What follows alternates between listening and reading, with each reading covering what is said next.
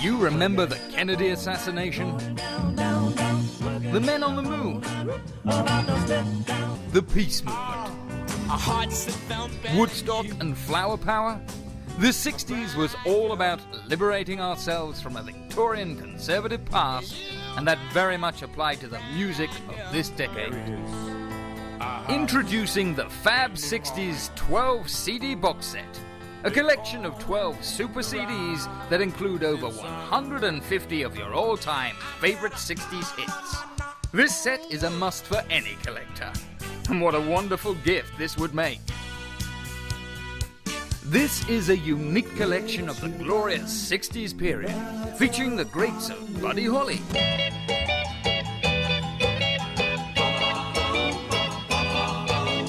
Heartbeat, why do you miss when my baby kisses me? Billy J. Kramer, You better tell on me. I'm telling you. Trains and boats and planes were passing by. They mean our trip to Paris or Rome. Listen, do you want to know a secret? The Animals, There is a house in New Orleans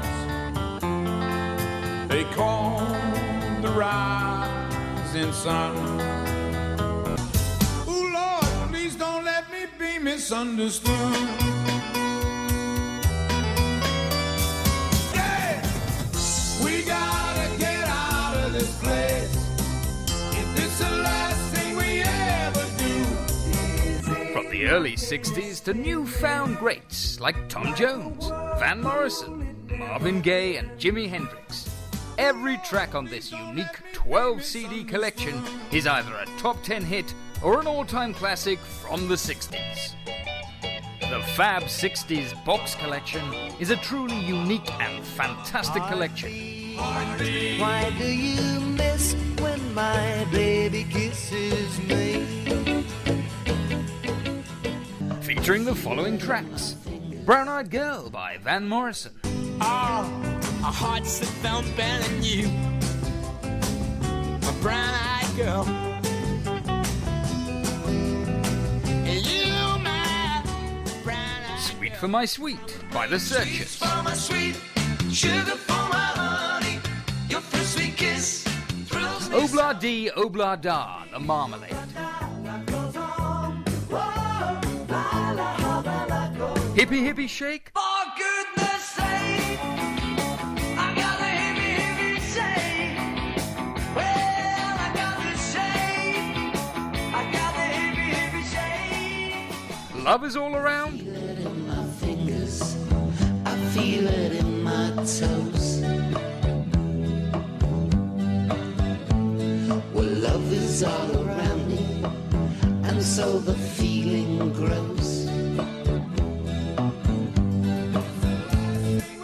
over 150 tracks, including artists such as Buddy Holly, Tom Jones, Herman's Hermits, Jerry and the Pacemakers, Jimi Hendrix, Van Morrison, Mamas and Papas, Martha Reeves, Roy Orbison, the Shangri-Las, the Bachelors, the Yardbirds, Percy Sledge, Sam and Dave, Swinging Blue Jeans, Neil Sedaka, Marmalade, The Supremes, and many, many more. This set comes in a fantastic presentation box that includes a unique racking system. You must know several people who would love to own this sensational collector's item. How come you leave me all alone? You're no good, you're no good, you're no good, baby, you're no good. Watch out for other 12 CD collector's sets. Disco legends, rock and roll legends, 60s and 70s legends, romantic panpipes, peace, relax with the classics, soul legends, the Rat Pack. The 60s saw the birth of artists never seen before. Pop music was never going to be the same again after the 60s. And up high and down.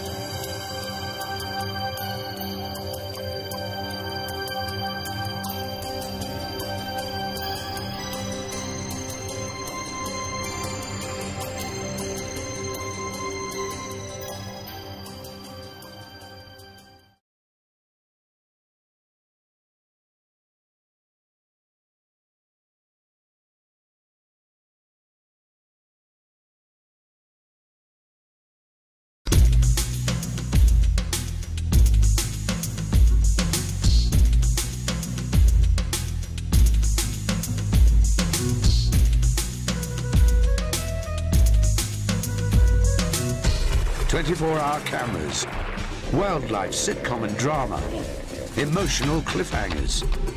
Reality TV at its best. The difference? The actors, African wildlife. The set, the African bush. The scriptwriter and producer, Mother Nature.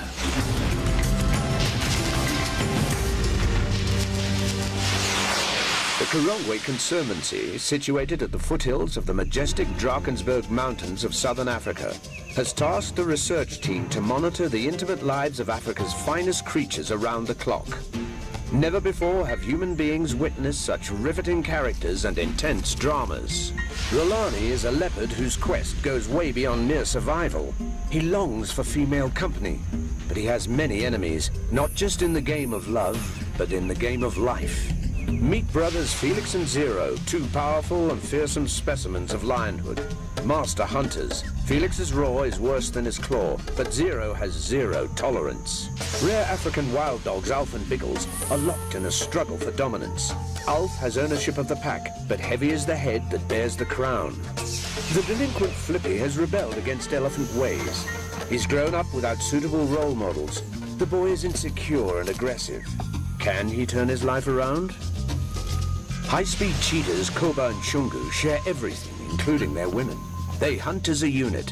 But what will happen to this perfect partnership should an accident befall one of them? Teenage Tia has royal blood. This spotted hyena has inherited her mother's dominant status. Watch this princess discover her power and become wise in the ways of the night. Sisters Maggie and Lisa may be powerful predators and great hunters, but even they suffer tragedy and hardship while raising cubs in an unforgiving wilderness. Motherhood is never easy in the Karongwe. Melissa has failed in every attempt to raise a litter as she's too slight to fend for her little ones. Will she ever succeed? Karongwe's researchers are ever present, using their expertise to gather important zoological data. Ivan Killian is a man on a mission. We've got certain characters that we follow every single day. We see what they are doing, what their life is all about. These are dedicated conservationists, passionately observing and monitoring behaviors seldom seen by human eyes. And as head researcher Kaylee Owen and her team track Karongwe's wild heroes, they are creating an unprecedented film phenomenon. The Wildlife Diary.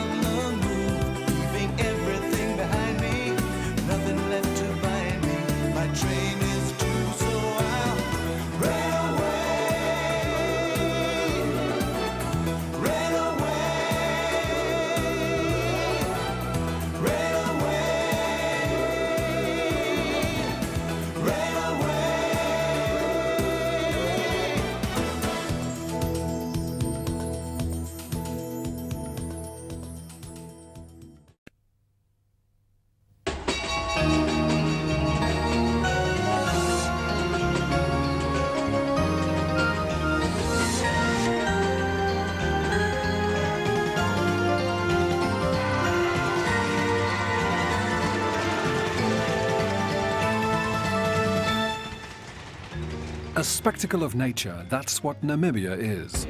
It's the location for this week's Railway. With only 1.5 million inhabitants, Namibia is characterized by an almost endless vastness. Nature rules here, with fierce canyons, rough coasts, endless sand plains, and a wealth of plants and animals.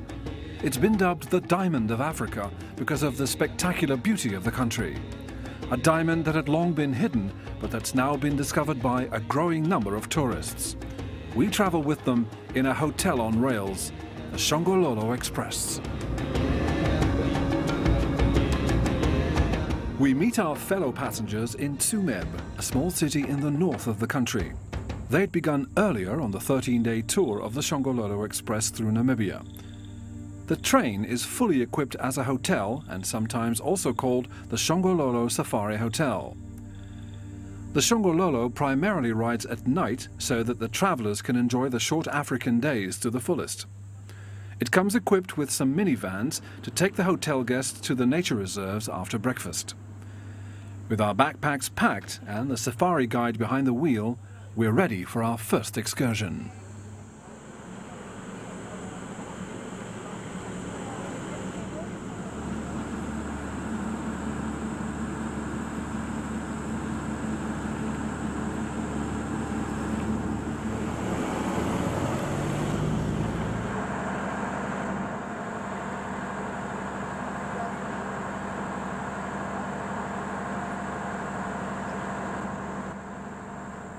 We're going to the Etosha National Park, one of the oldest and largest nature reserves on the African continent. The safari park encompasses more than 22,000 square kilometers. It's the habitat of 340 species of birds and 144 different mammals, including the famous Big Five: lion, buffalo, rhinoceros, leopard, and elephant. Exactly 100 years ago, the last elephant was killed here.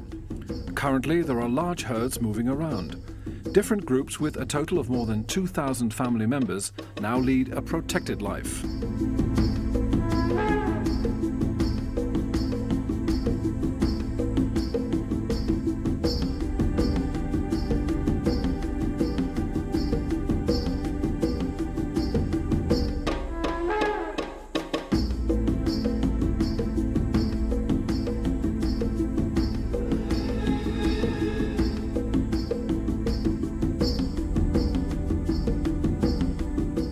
In the sweltering morning heat, the animals are on their way to watering holes on the edge of a salt pan of 5,000 square kilometers.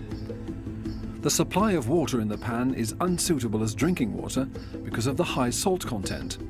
That's why the animals look for their refuge in the surrounding water holes. These are fed by underground springs all year round. The muddy banks too are utilized as a beauty bath for warthogs.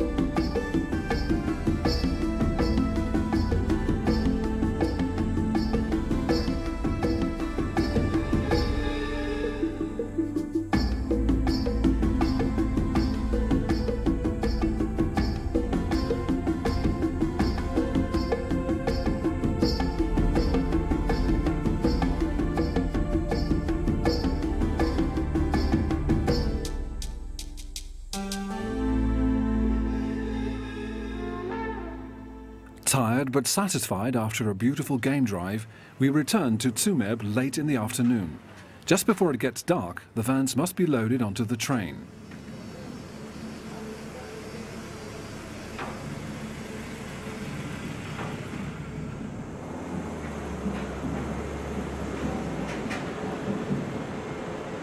Meanwhile, the passengers gather in the train's lounge.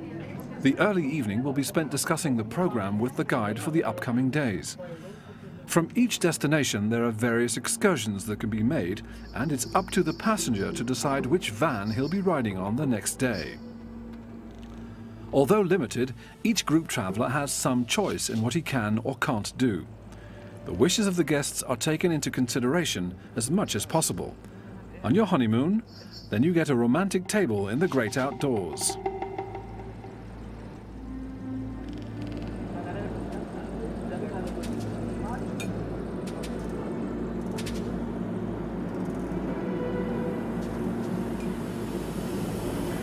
It's already past midnight when a locomotive from the Namibian Railway is hitched on. The Shongololo Express is ready for departure.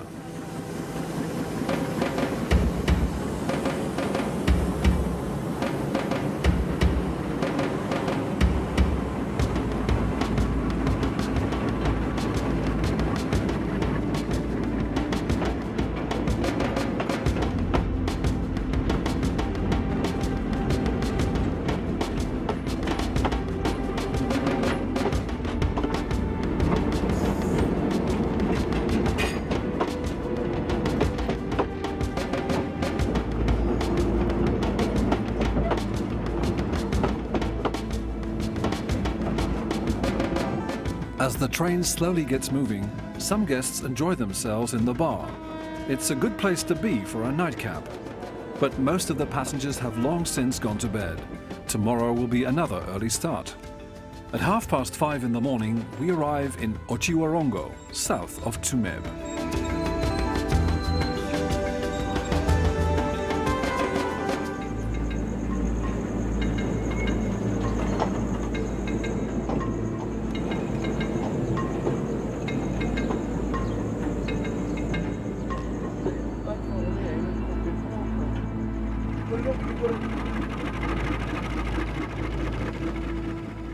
Otjiwarongo is an important place in Namibia.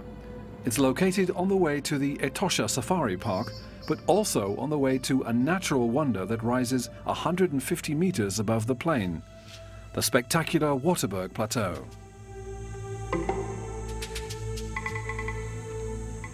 It was here where, at the turn of the century, a violent battle took place between German colonists and the indigenous Herero inhabitants.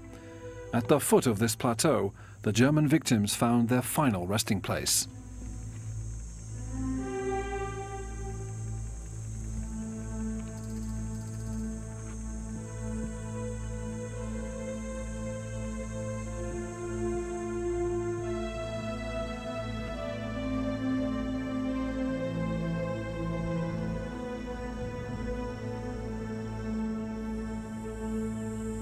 At one time, dinosaurs wandered here. Now the Waterberg Plateau Park is one of Namibia's key nature reserves where countless endangered species are protected.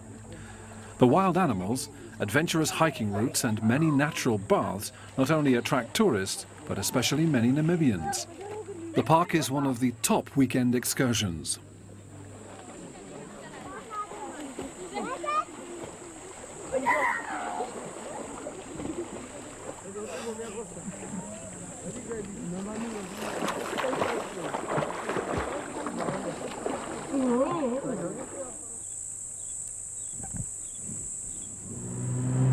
We're back in Otjiwarongo.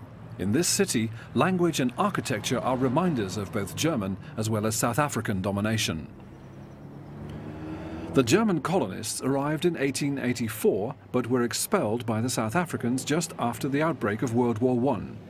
They obtained the mandate for the country. In 1945, the United Nations voted that the mandated regions needed to become independent. South Africa, however, refused to abide by the decision. A fierce battle for independence followed, which was led by SWAPO guerrilla fighters. It took until 1990 before Namibia could finally call itself an independent republic.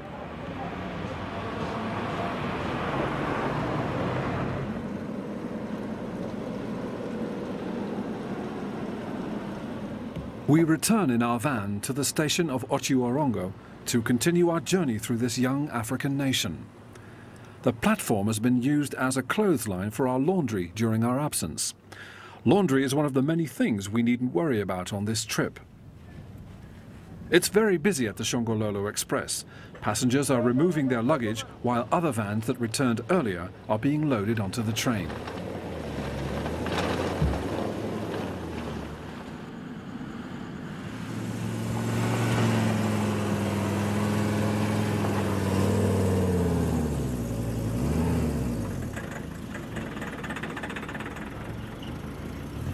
There aren't any lights at the station, so both passengers and vans must be in before dark.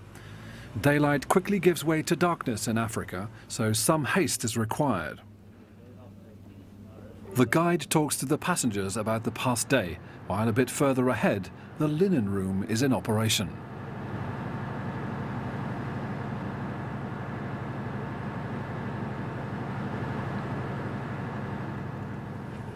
As the last passenger hoists his luggage on board, the doors of the Shongololo Express close. Not long afterwards, nighttime falls and the train departs.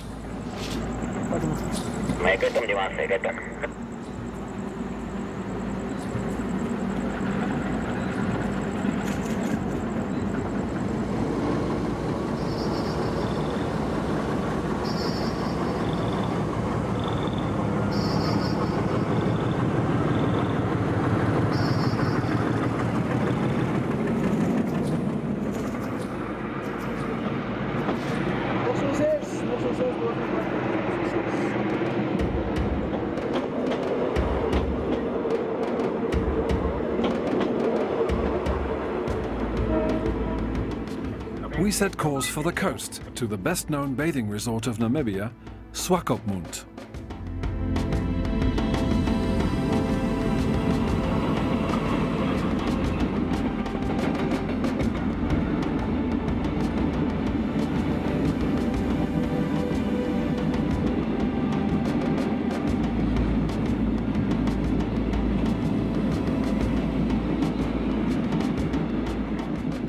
On the train, our great speed is hardly noticeable. An old witch doctor came up with the name Shongololo for this very reason. It's the Zulu word for centipede. He said, if a centipede walks, his feet are working furiously, but his upper torso remains stationary. A fine analogy for a train that carries sleeping passengers.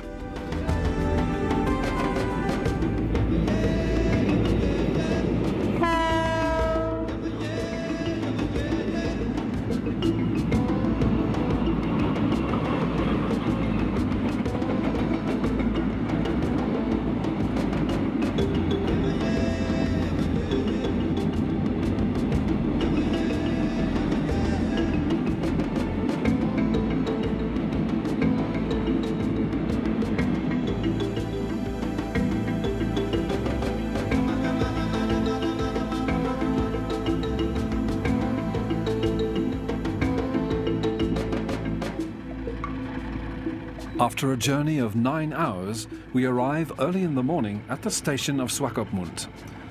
The city was founded because the Germans decided to build a port here in the beginning of their colonization. Situated between the desert on one side and a wide expanse of beach on the other, it's now become a vacation resort that's very popular with the Namibian population.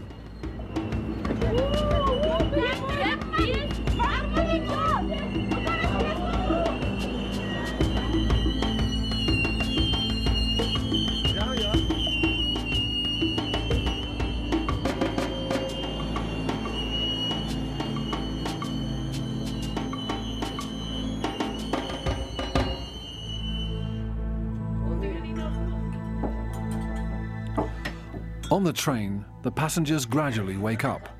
After breakfast, another beautiful day awaits them.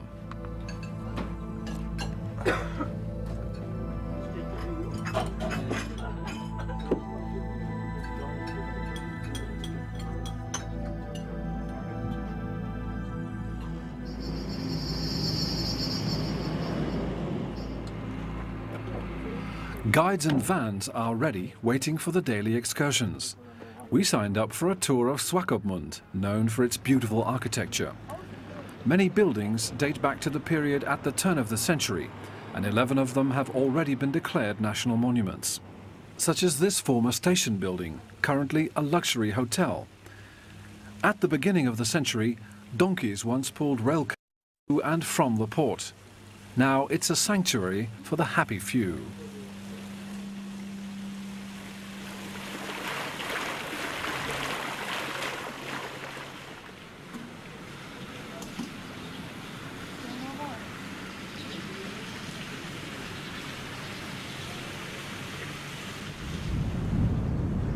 Swakopmund still has an unmistakably German atmosphere.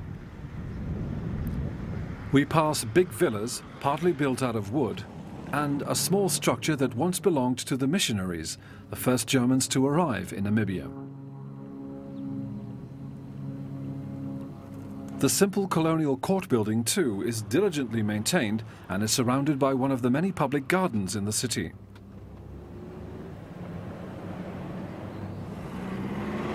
This looks like a Bavarian village, our Namibian tour guide tells us, but the great architecture, palm trees and wide streets remind us of a more worldly city. Even the shopping streets have a relaxed atmosphere.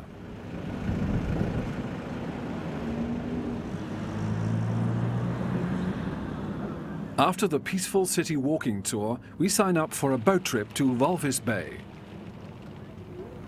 Cheerful dolphins accompany us. It's a wonderful experience.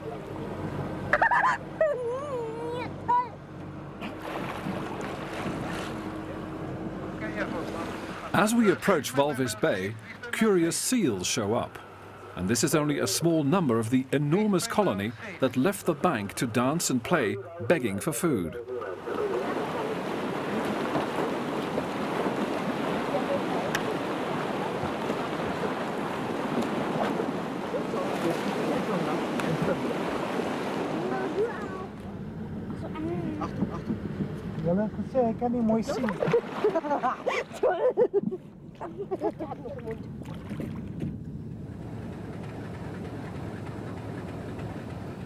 After a healthy afternoon out on the water, the passengers are back at the base. The Shongololo Express warms up for the next trip.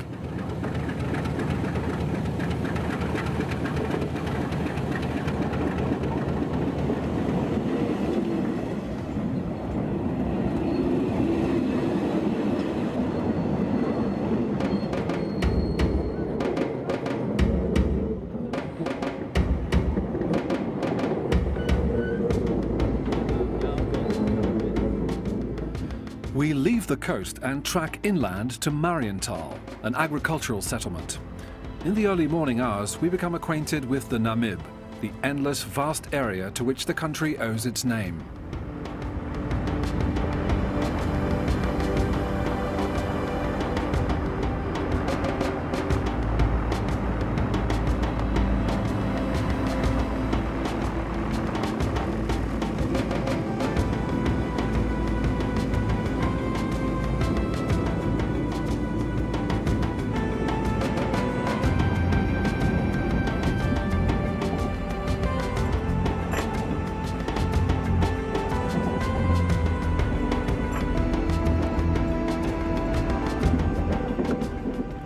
Under the shimmering sun, the centipede crawls through the dry, immense plain. The Shongololo Express has only been riding here for a few years, but it's already a huge success. The old cars were rented from the Namibian Railway, renovated and remodeled into a hotel in a record 8 months. Its 32 sleeping cars are simple but comfortable and decorated in the typical African style of the countryside we journey through this morning.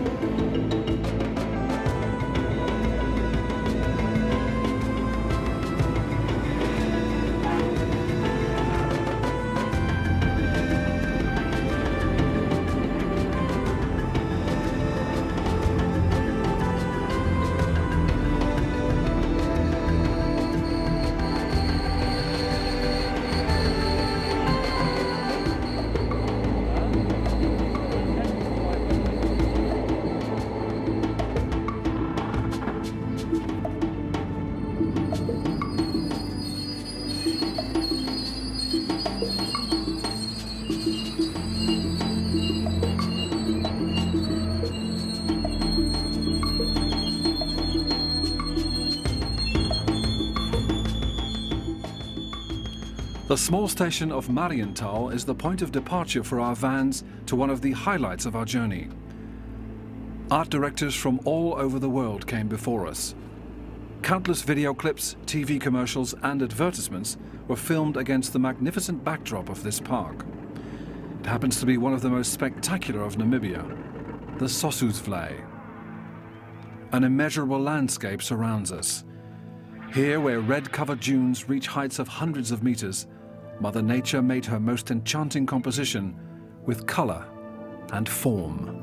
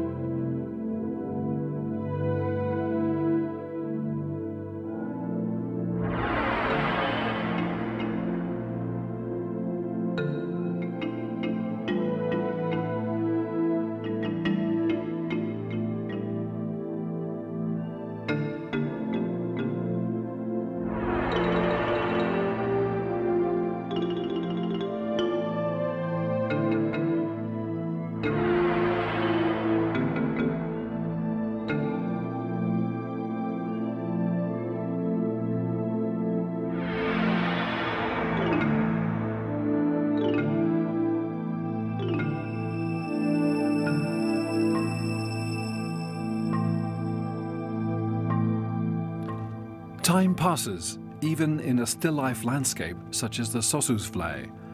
We're once again on our way to the next highlight, Fish River Canyon.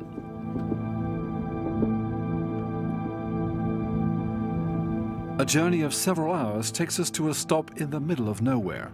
Holoch is nothing more than a road sign.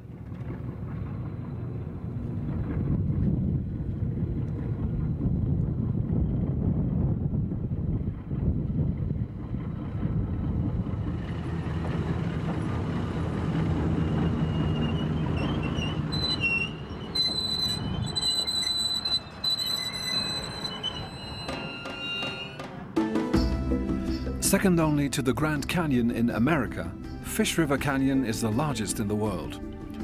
The steep cliffs reach depths of up to 500 meters at some spots.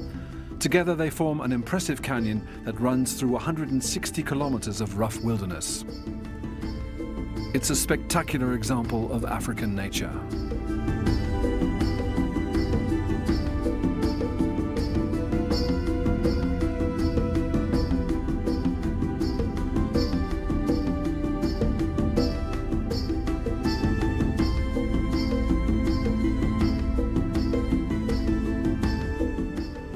Our journey has come to an end, and for the last time, we take our seats aboard the Shongololo Express.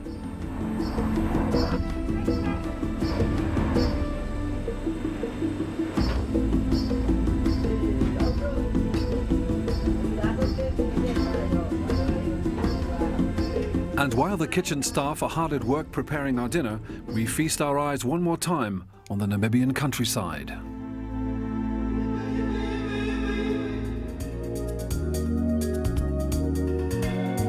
Next time, railway journeys to the south of France and the beautiful island of Corsica. Join us then.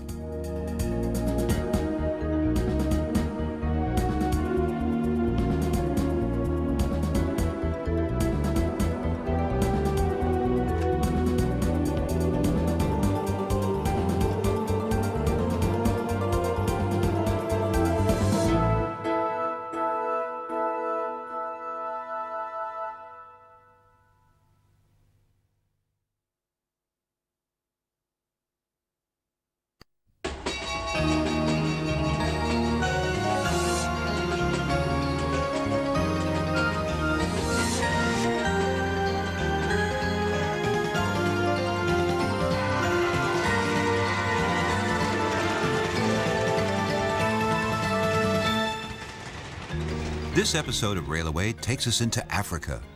Zimbabwe is the country where we begin a 1,600-kilometer train tour with its final destination in the southern neighboring country of South Africa, the original home of our train. This is a luxurious train, given the worthy name of Pride of Africa. It carries us past wilderness parks, wonders of the world, endless landscapes, and colonial cities. It will be a journey through an overwhelming country on board a train that every rail enthusiast dreams of.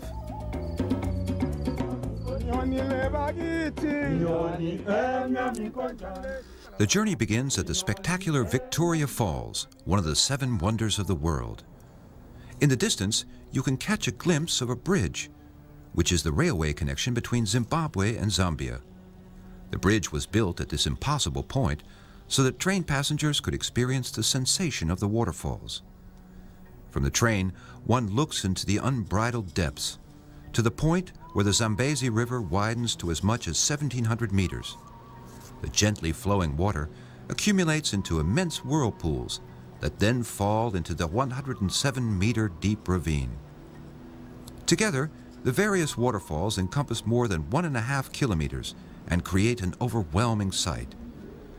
If there is one place where the insignificance of man is felt, then it might be here. The amount of water that falls here is enormous, 545 million liters per minute in the rainy season. The power of the downpour causes part of the water to splash up again, which creates a continual mysterious mist in the area. The surrounding area benefits from this. In addition to enjoying the Victoria Falls, tourists can wander for hours through the tropical green rainforest. And anyone who looks into the horizon every now and then will discover the colorful rainbow that looks down upon the impressive waterworks.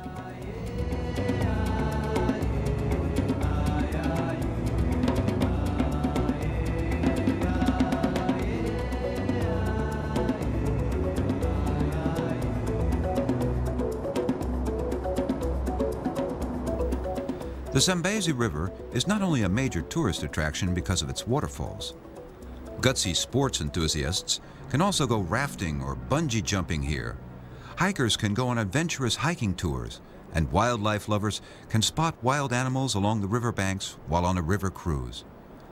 Anyone who would rather hang out for the day and has the financial means can check in at the famous Victoria Falls Hotel. Built in 1904 and completely restored and decorated in Old English style some years ago, this is a wonderful place to pleasantly pass the time. The high elevation guarantees a beautiful view all around, and the luxurious accommodations and attentive staff ensure that even the most exhausted guest can unwind. And to imagine that this was once nothing more than a simple wooden structure without running water, gas, and electricity.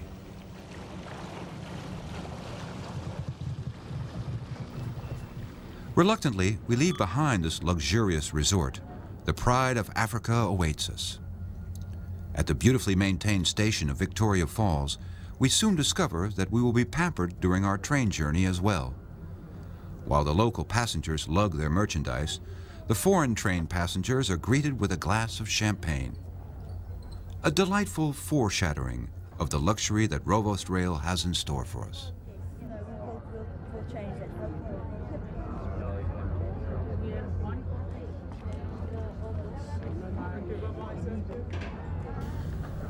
After everyone has finished his glass and been personally escorted to his carriage, the journey can begin. The Pride of Africa not only owes its fame to its extraordinary luxury, but also to the fact that the train is pulled by a steam locomotive. For this stretch of the journey, however, we'll be pulled by a diesel from the Zimbabwe Railway, since our route goes through a dry landscape which is prone to fires. For this reason, the use of a steam locomotive is prohibited here.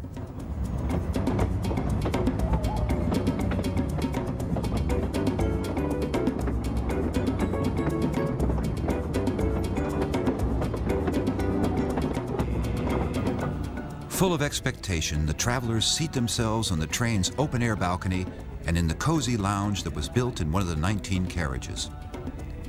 Most of these date back to the 20s and 30s and have been meticulously restored. We set course for the Hwange National Park, the largest wildlife reserve in Zimbabwe, situated south of the Victoria Falls.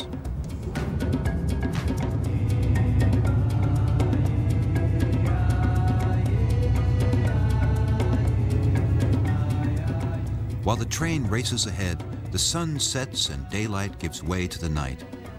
We're now riding through the wildlife area, but it's too dark to see the animals, who are grazing or preparing for the hunt. We'll have to wait till morning.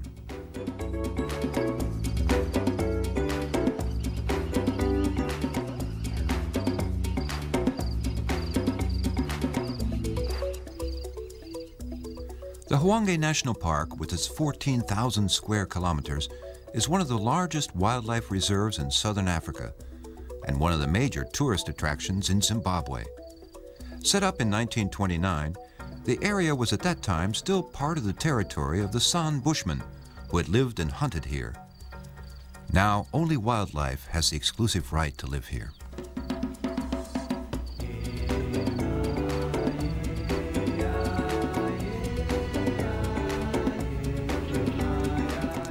In Hwange Park, over 100 different animal species and 400 kinds of birds have found a protected habitat. A 482-kilometer route leads to the places where the animals are most likely to stay. The intense African heat, often unpaved paths, and intense gazing for wildlife can make game drives exhausting. But the sight of the wild animals in the open nature is unforgettable and worth every hardship. The best time to see the wildlife is during the dry season, when the foliage is sparse and when animals can be seen at or near the watering holes in the daytime.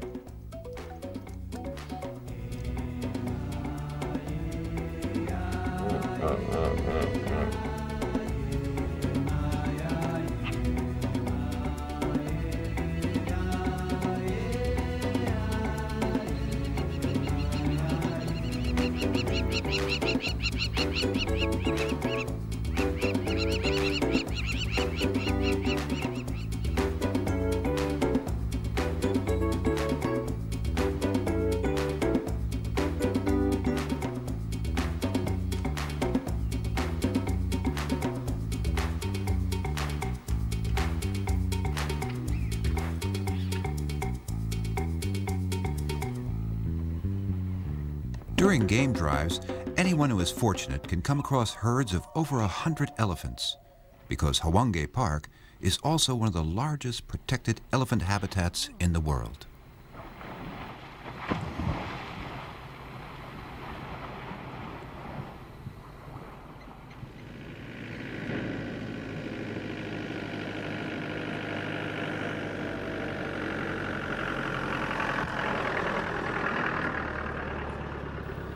As in most African wildlife parks, there are sufficient accommodations in the Hwange National Park as well, varying from luxurious lodges with all the facilities to simple tents or caravans. We choose a happy medium and stay in the Linkwasha Wilderness Camp. Here we stay in traditional huts, which are plain but decorated comfortably.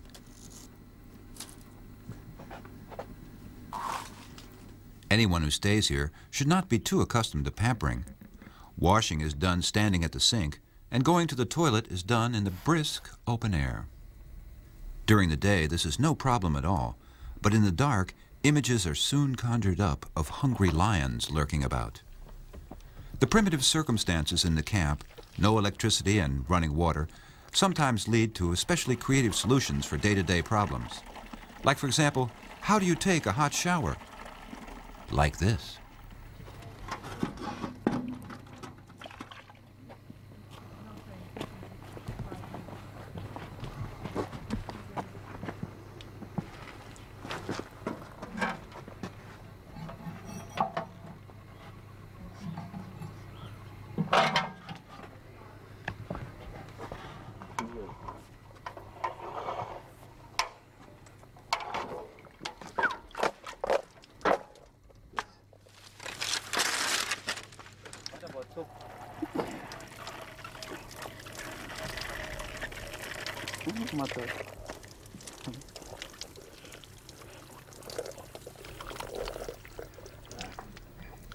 Cooking is also done in a simple manner.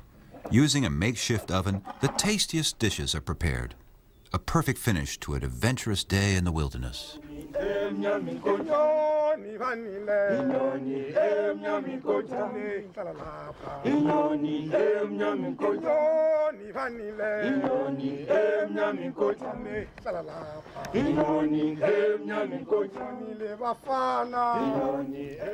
We trade in the sobriety of the bush for the luxury of the train and continue on our way to Bulawayo.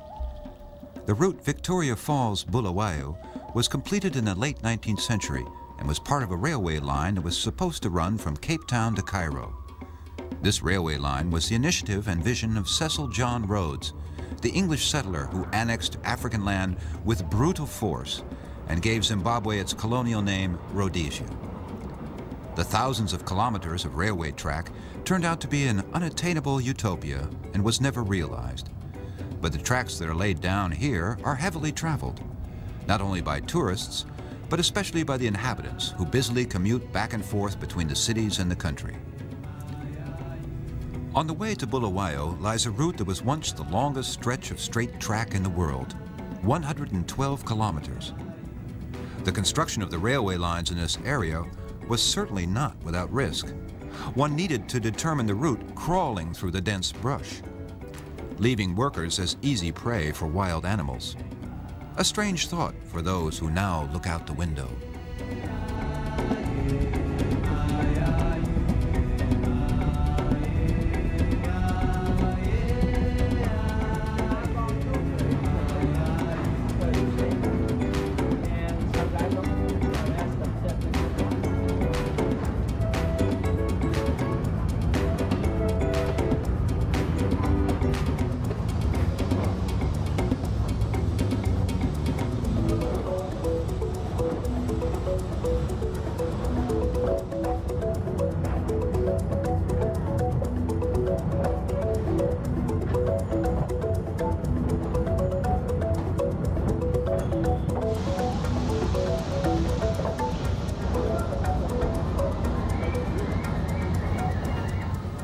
We arrive in Bulawayo, the second largest city in the country, and the headquarters of Zimbabwe Railways.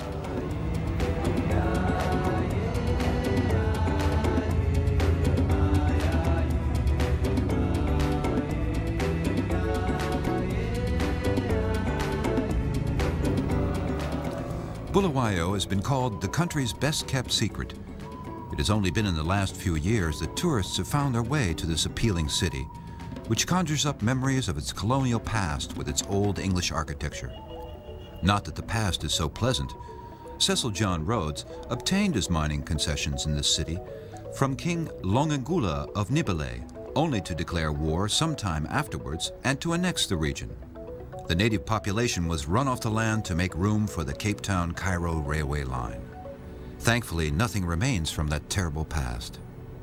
Instead, with its wide streets and beautifully maintained buildings, Bulawayo exerts a cosmopolitan but friendly ambience.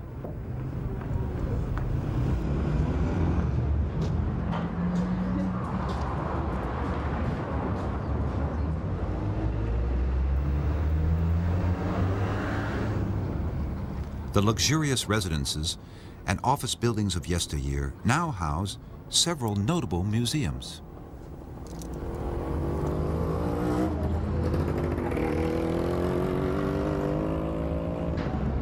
Souvenir hunters have plenty of opportunity at a small market where the locals show off their productivity in the form of arts and crafts.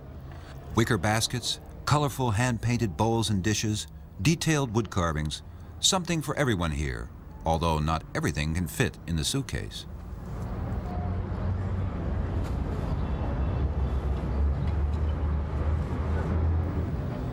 But even those who aren't in the buying mood can also enjoy this market. The atmosphere is typically African, open, colorful, and friendly.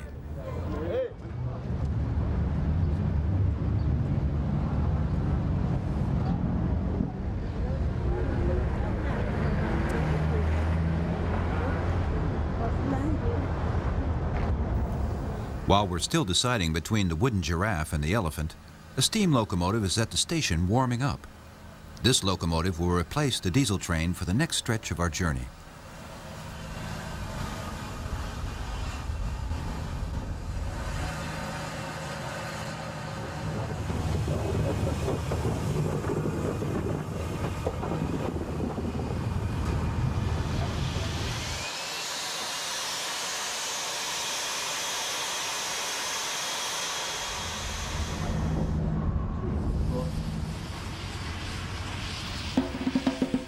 Pride of Africa and its passengers are ready for departure. Still one last test of strength, and then the steam locomotive pulls away, with lots of noise and lots of steam.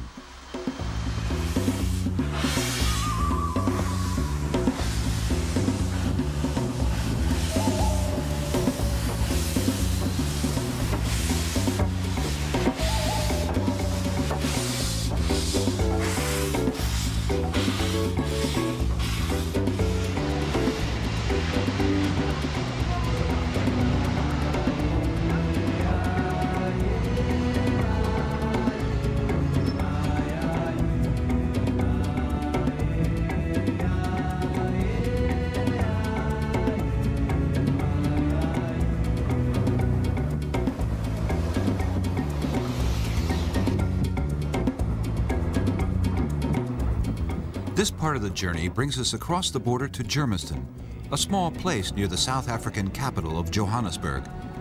Here our steam locomotive from the Zimbabwe railways will be replaced by the #1 locomotive of the South African Rovos Rail.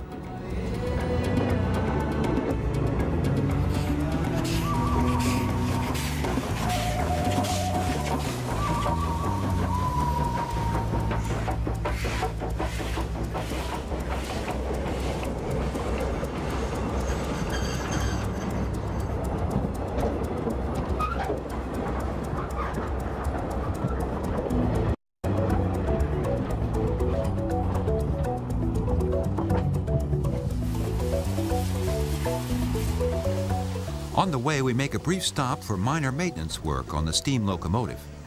While the passengers are inside enjoying a cocktail, the maintenance crew, traveling in a separate carriage, is hard at work. Water is added, used coal is removed, gauges are checked, and nuts and bolts shaken loose are tightened. And just like that, the locomotive is ready to steam again.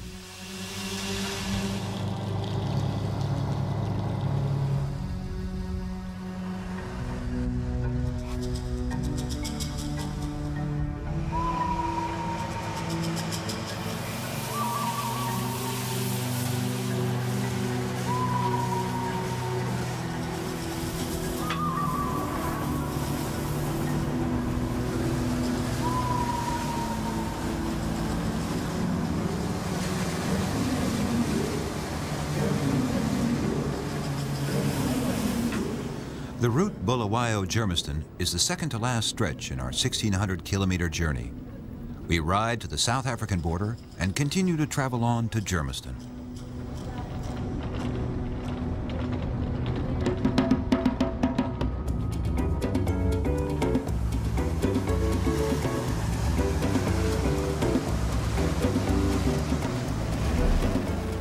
The attentive traveler sees scattered patches of black scorched brush alongside the rails.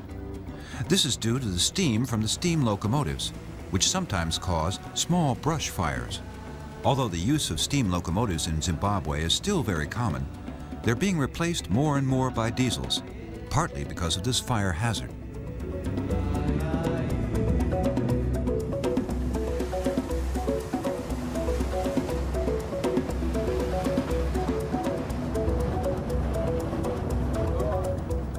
Evening is approaching over the last tip of Zimbabwe. In the train, the guests have changed out of their safari clothing into a dinner jacket and dress, the only occasion during this luxury train journey that requires proper attire. The dinner is served in a dining car, in a carriage that was built in 1924.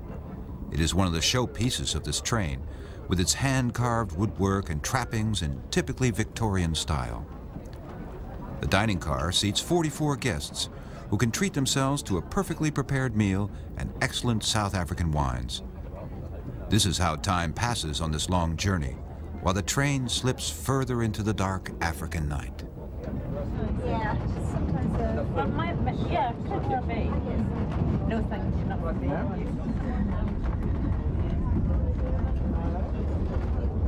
The evenings on Rovos' special train gives us an opportunity to relax and get to know the many travelers from all over the world who've come to share this lovely journey.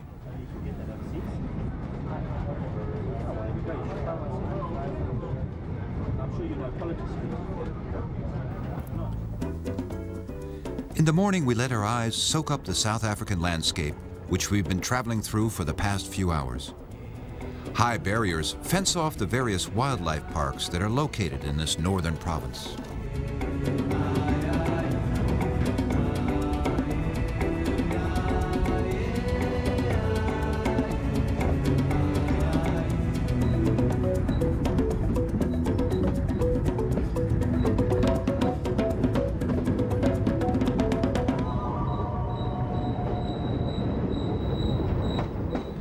It's already afternoon as we ride into the Germiston station.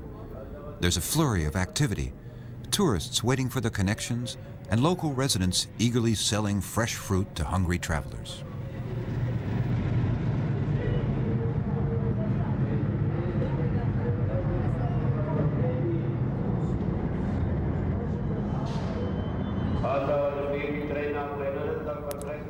And then the moment arrives that every steam locomotive enthusiast has waited for, the link-up with Rovos Rail's #1 locomotive. Polished in every detail by a train-loving workforce, it shines with pride awaiting departure. It's clear where this train gets its title, Pride of Africa.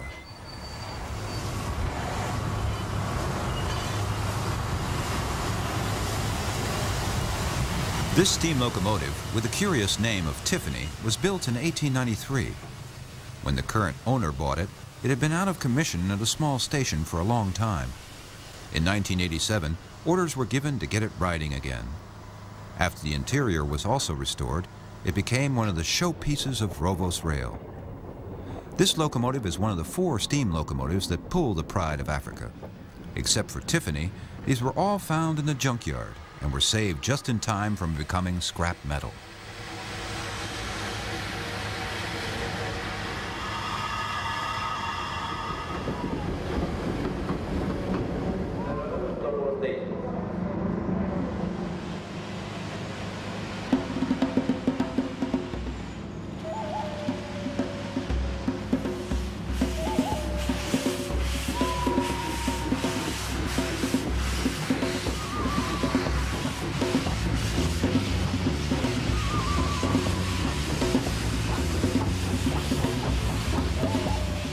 The Pride of Africa starts the last stretch of our journey.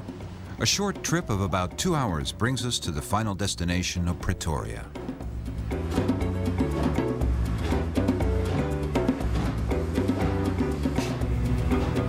Pretoria is the administrative capital of South Africa and also the seat of President Nelson Mandela.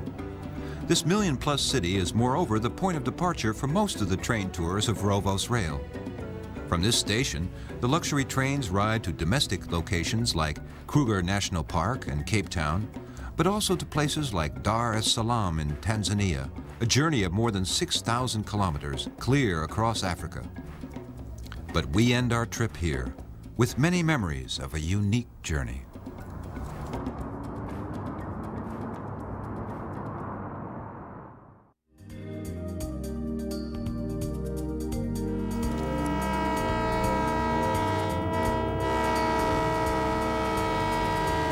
Next episode of Rail Away, we'll take the luxurious South Orient Express through the pines and gorges of famous Copper Canyon on our way through the magical country of Mexico.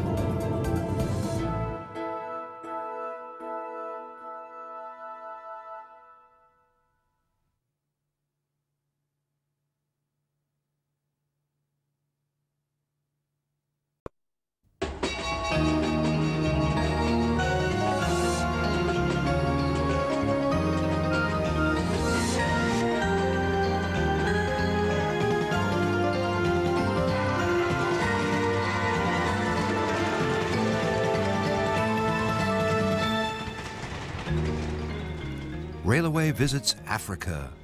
This time we go to South Africa, probably the most talked about country in the continent.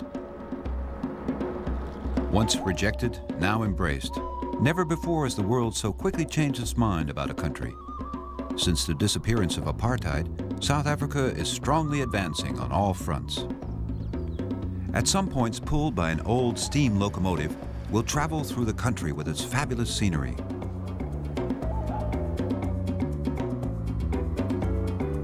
We'll arrive in Cape Town with the Table Mountain as its background. Hidden in clouds, we'll detect large vineyards. We'll visit the Dutch houses that have been beautifully restored.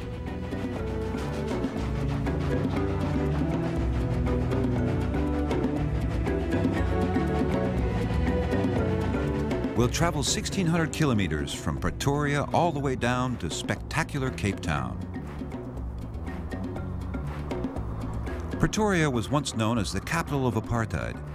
For decades, many white governments were seated here.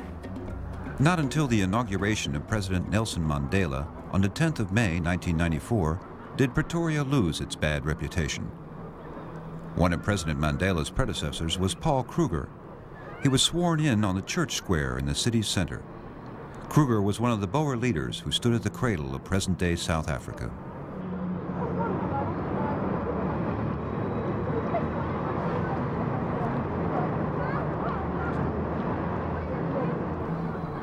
His government was seated in the old council chamber.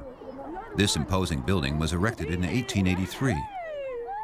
Black children now play football in the park in front of the council chamber, where once only white children were allowed.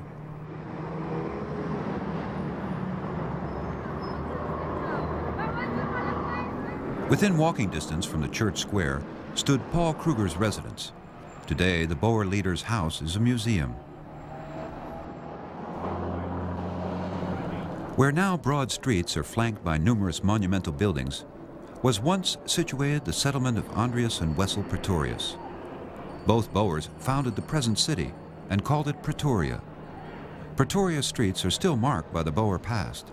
Numerous monuments, streets, and graveyards were built by descendants of father and son Pretorius. The Victoria Hotel in the city's center is strangely enough the departure point for our train journey. Here the passengers gather who have bought a ticket for the luxurious Rovos train through South Africa. The guests are welcomed with music that actually contrasts sharply with the rhythm of the city of Pretoria.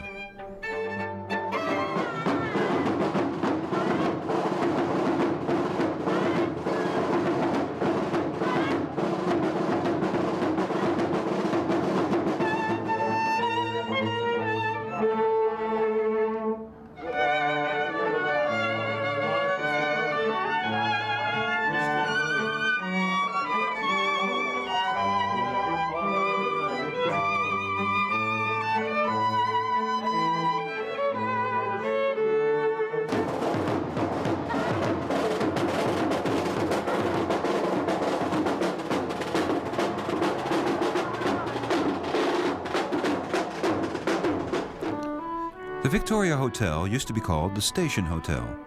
Here the wealthy gathered for their rail journey through the country.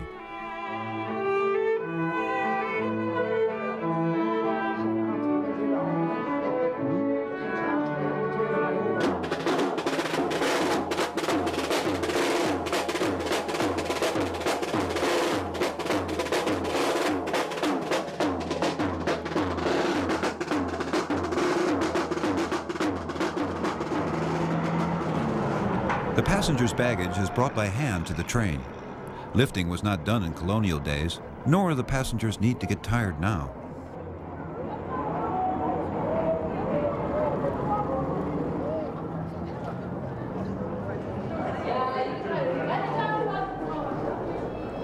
On arrival at the station, the guests find champagne awaiting them. The train that is to leave in a few moments is by no means ordinary. The Rovos is the African variant of the Orient Express in Europe. Whoever buys an expensive ticket for the Rovos is really pampered. The carpet is rolled out, and the hostesses take the passengers to their compartments.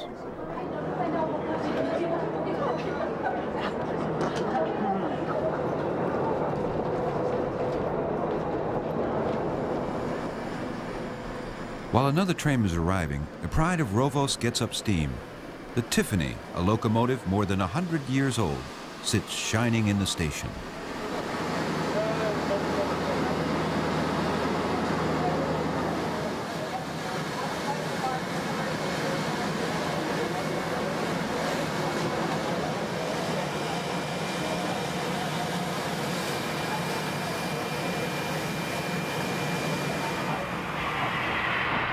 It's 5:30 in the afternoon when the Tiffany starts up, groaning and puffing, the sun low above the horizon creating beautiful shadows. We have left for the first stage of the train journey on our way to Kimberley, about 500 kilometers further on.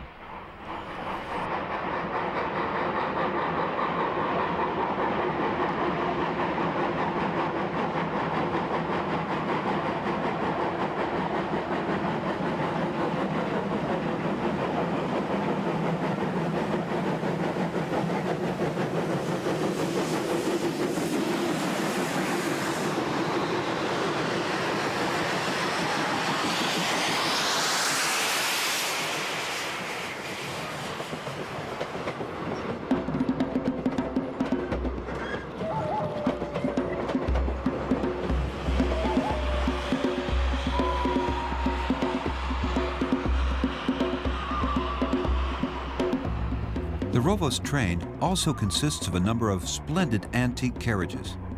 Rohan Vos, proprietor of Rovos Rail, traveled throughout South Africa in his search for old carriages. The collection he eventually hitched together is the dream of every train hobbyist. The 50-year-old observation car at the end of the train is a real gem, even in its own right.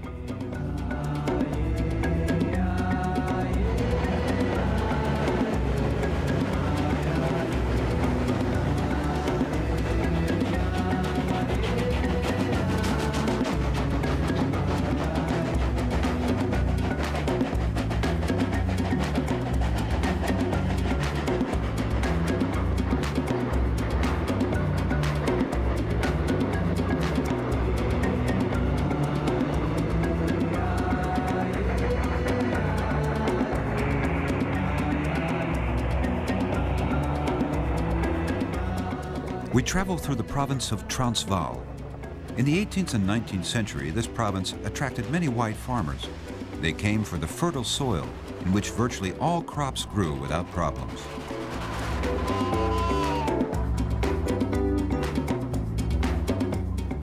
When darkness descends, champagne is provided for a nightcap. The carriages are basically like hotel suites. Mahogany, cherry, leather, everything is equally luxurious in these carriages, originally built in the 1930s.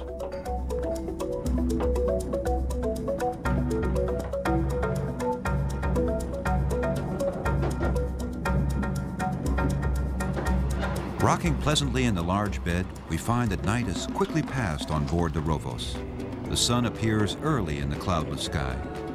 The vast landscape passes uninterruptedly, while breakfast is being served in the dining carriage. The menu card promises much good food, and the beautifully renovated carriage makes this journey a fantastic experience.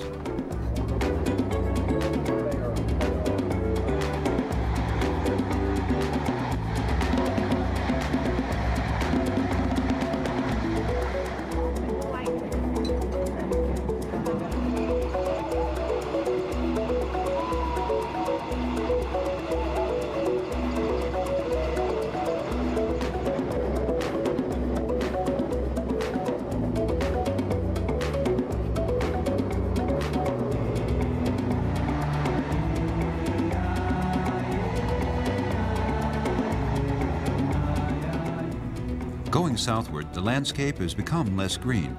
In the meantime, we've entered the province of Kimberley and beginning to approach the city of the same name.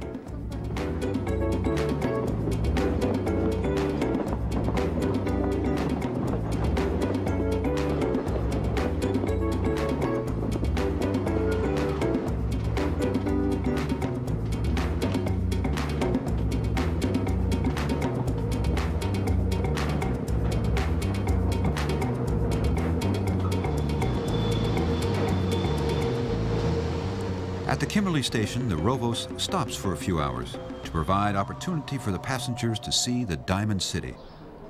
Kimberley owes its fame to the discovery of diamonds in 1869. In 10 years' time, the city changed from an agricultural village to a modern metropolis. The wealth derived from diamonds brought electricity to Kimberley even before New York City. This electric trolley has been operating for some time already.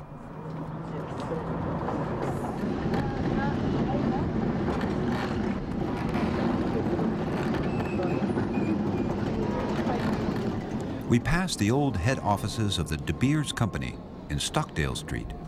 The world's most important diamond concern has been situated here for more than a century. From a relatively small office, the Englishman Cecil Rhodes started building his diamond empire. De Beers Company managed to gain and stay at the top of the diamond industry. Each year, the company directors come from New York, Hong Kong, Zurich, and Amsterdam to these offices for a directors' meeting.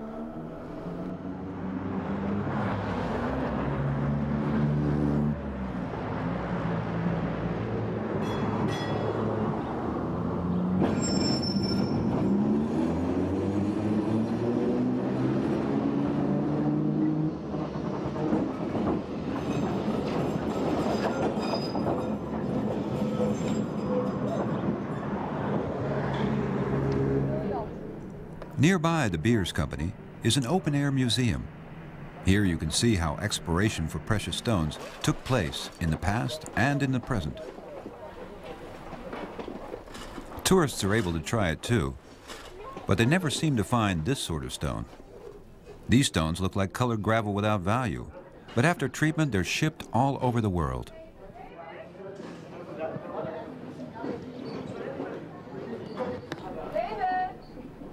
The museum also contains restored houses and shops. Near every mine, there was a little village. Originally, they were open to black and white laborers alike, but because of a fear of theft, the proprietors soon began to issue passes for the colored employees. The few black landowners also had to hand over their concessions to the white. These were the first signs of the coming apartheid. Now the quiet village seems almost charming, with its painted signboards and quiet streets. In the mines of Kimberley, millions of dollars worth of diamonds were found. There are still 3 mines in operation where precious stones are being extracted. The biggest mine, Big Hole, has been lying abandoned since 1914.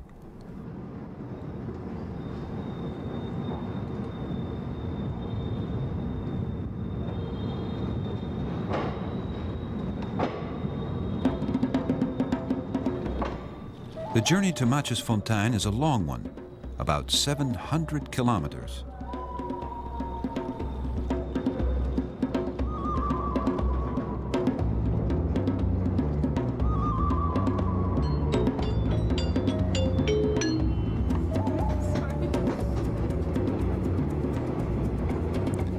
After a leisurely lunch, there's time for relaxation in the lounge. For the passengers, it's a good opportunity to rest. For hours in succession, we roll through the extensive landscape. The region is called Karoo. It means thirsty land.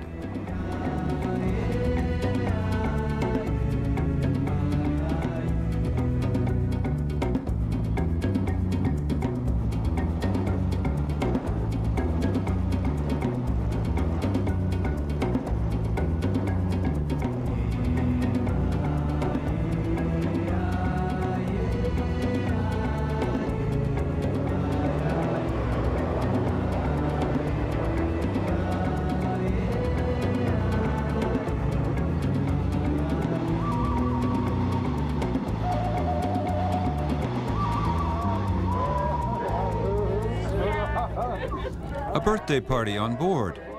The person who is celebrating is able to treat his guests to a banquet, for the chef on the train can serve a splendid dinner.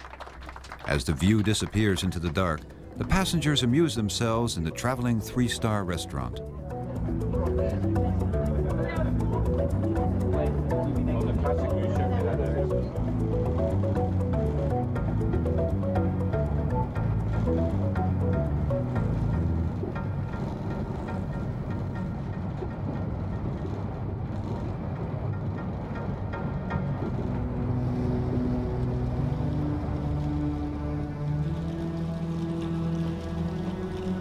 The sun has not yet appeared when we discover that the train has stopped. We are now near Matjesfontein. Upon asking, we learn that we have to wait for another train to pass us. The colorful splendor of the rising sun makes waiting worthwhile.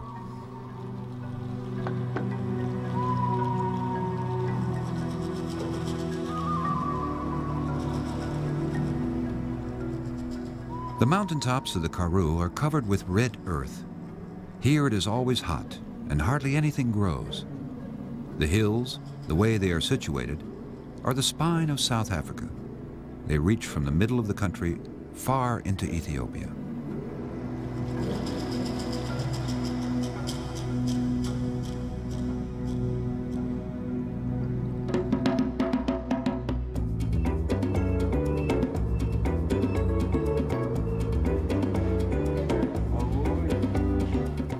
After half an hour, the train we've been waiting for passes. After the antique carriages have been admired, we can continue our journey.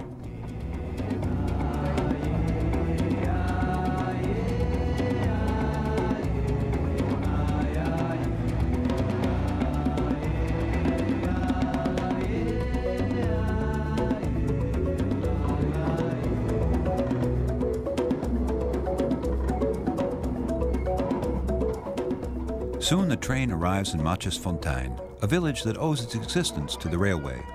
Here travelers used to stop to recover from their journey.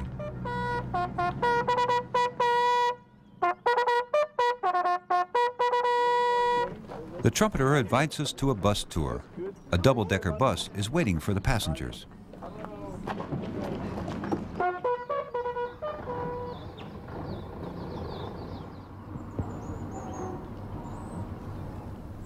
A tour is an overstatement for a trip through the two streets of the village. However, the villas of Matjesfontein make it really worthwhile. They are lovely Victorian buildings. For example, the mayor's house hidden behind the palm trees. The man is the grandson of the founder of the town, Jimmy Logan. The few buildings of Matjesfontein have been almost all established by Logan. The Scotsman originally worked as station master in Cape Town. He soon saw that money was to be made here. Travelers between Cape Town and Johannesburg had to be able to rest somewhere, eat, and make purchases. Logan proved right, and passing travelers still come here to recuperate. Jimmy Logan made Matjesfontein his own mini-town. The shops, the bank, and the church were built by this uncrowned king of the village. The church from 1895 is no longer in use, but is still in splendid shape.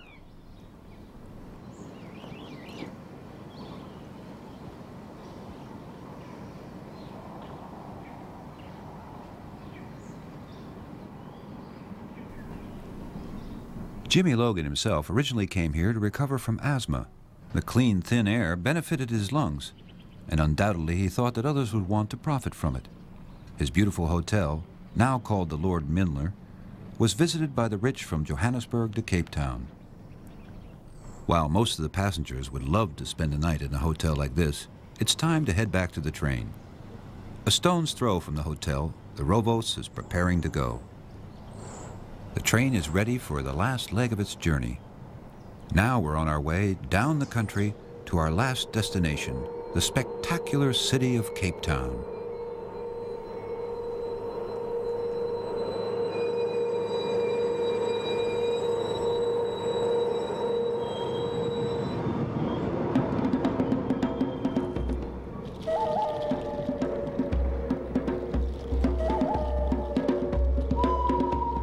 There's about 300 kilometers to go before we shall arrive in Cape Town.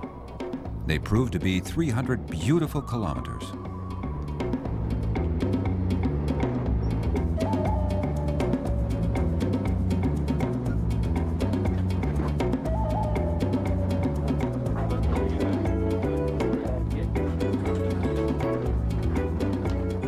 Slowly but surely we leave the rugged mountain behind us. We ride through the Hex River Valley. This valley is famous because of the wine that is produced here. The train travels through endless vineyards.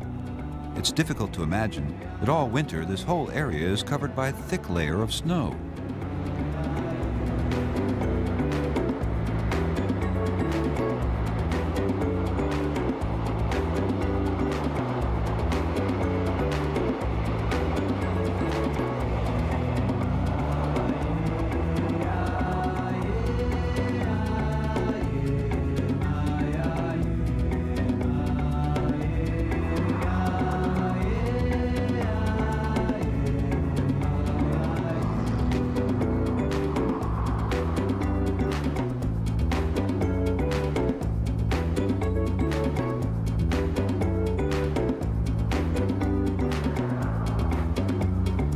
train, the cooks are working on the last meal that guests will receive on this journey. It's to be a sumptuous three-course dinner with salmon and shrimp to start with.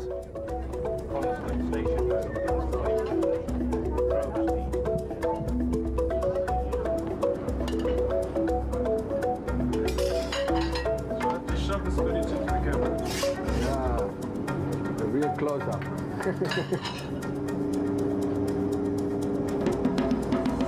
As has been the case throughout the whole journey, nothing is lacking. The marvelous food served with wine from the area we're speeding through. The Rovos is indeed no ordinary train.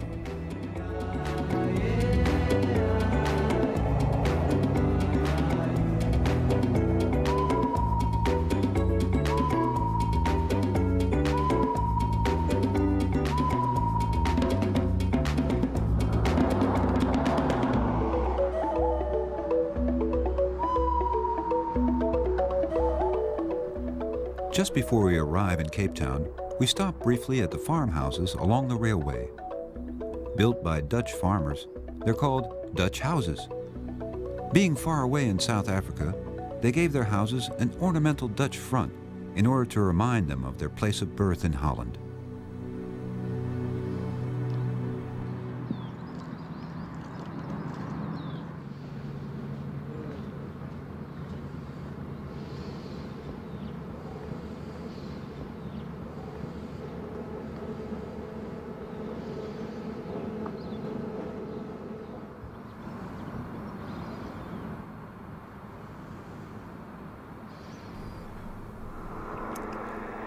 From the green wine fields of Blauwklippen, we move to the clouds in which the symbol of Cape Town is enveloped, the Table Mountain.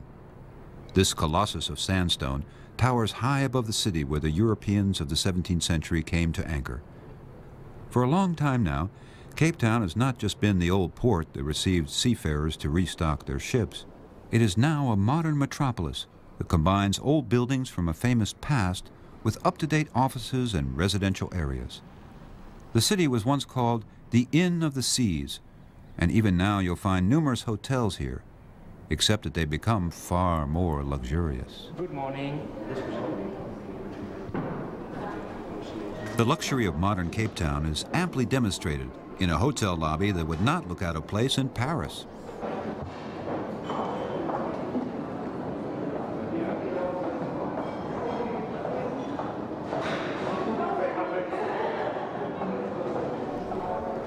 The most favored spot for tourists is the Victoria and Albert waterfront. Besides the luxurious shopping center, the beautiful harbor itself is very popular. Replicas of sea vessels that once moored here bob up and down in the water. This is the Captain's Building, where in the 18th century, skippers of the British fleet shared experiences with each other.